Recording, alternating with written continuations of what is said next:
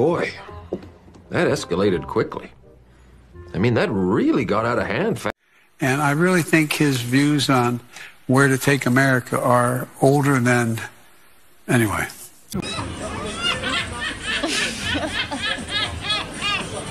People are incredible.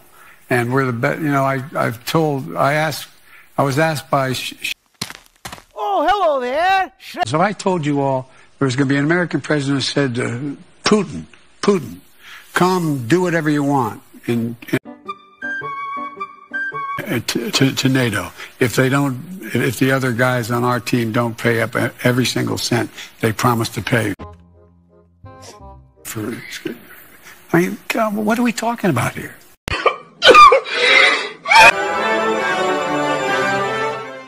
What you just said is one of the most insanely idiotic things I have ever heard.